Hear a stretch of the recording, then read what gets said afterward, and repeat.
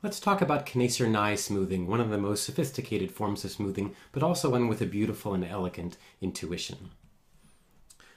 Remember that from good Turing, we talked about the C stars, the discounted counts you end up from good Turing, and we discounted each of the counts. So a count of 1 was discounted to 0.4, and a count of 2 discounted to 1.26, and so on, in order to save mass to replace the 0 counts with some low number. And if you look at the actual values of these counts, 8.25 for 9 and 7.24 for 8, you'll notice that in a very large number of cases, the discounted count has a very close relationship with the original count. It's really the original count minus 0.75, or somewhat close to that. So in practice, what good Turing often does is produce a fixed small discount from the counts. And that intuition of a fixed small discount can be applied directly.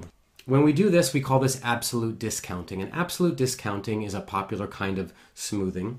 And here we're showing you absolute discounting interpolation. And again, the intuition is just we'll save some time and have to compute all those complicated good Turing numbers, and we'll just subtract 0.75, or maybe it'll be a different discount value for different corpora.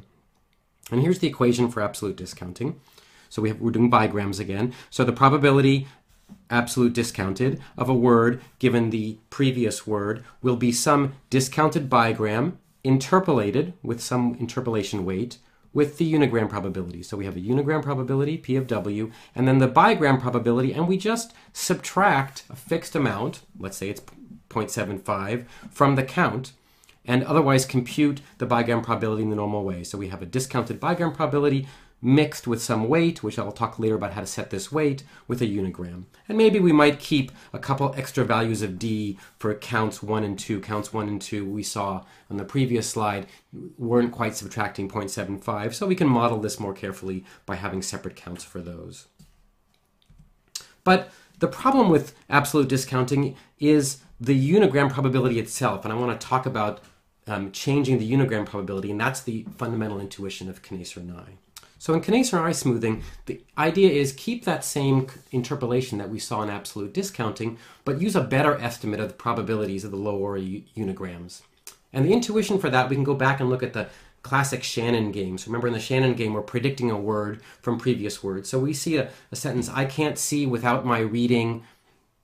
What's the most likely next word? Well, glasses seems pretty likely. Well, how about instead the word Francisco? Well, that seems very unlikely in this situation. And yet, Francisco, as just a unigram, is more common than glasses. But the reason why Francisco seems like a bad thing after reading, one intuition we might be able to get, is that Francisco always follows San, or very often follows San. So while Francisco is very frequent, it's frequent in the context of the word San. Now, unigrams in an interpolation model where we're mixing a unigram and a bigram are specifically useful. They're very helpful just in case where we haven't seen the bigram. So it's unfortunate that just in the case where we haven't seen the bigram reading Francisco, we're trusting Francisco's unigram weight, which is just where we shouldn't trust it.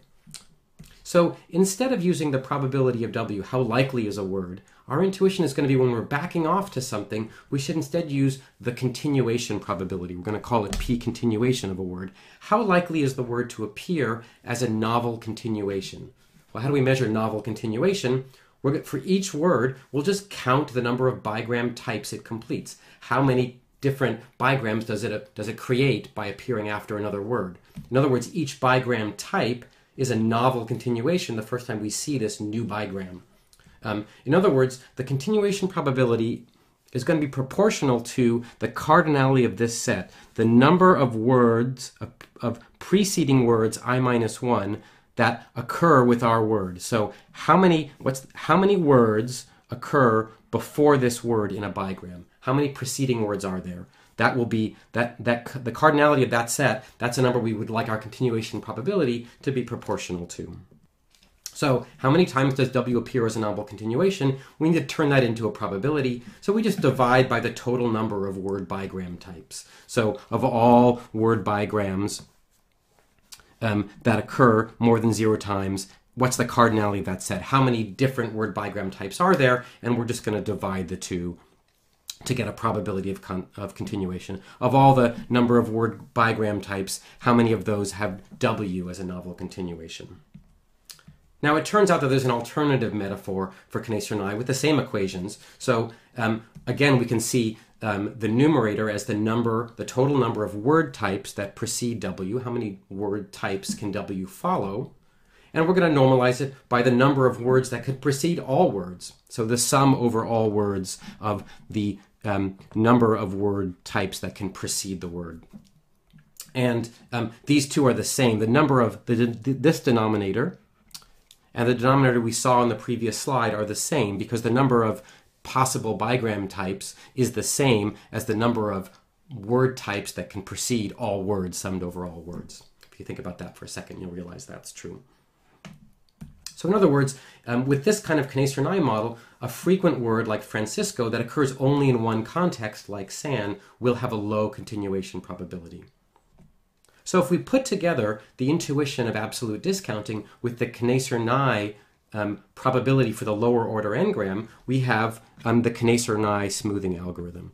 So for the bigram itself, we just have absolute discounting. We take the bigram count, we subtract some d discount, and I've just shown here that we take the max of that in 0 because obviously if the discount happens to be higher than the probability, we don't want a negative probability.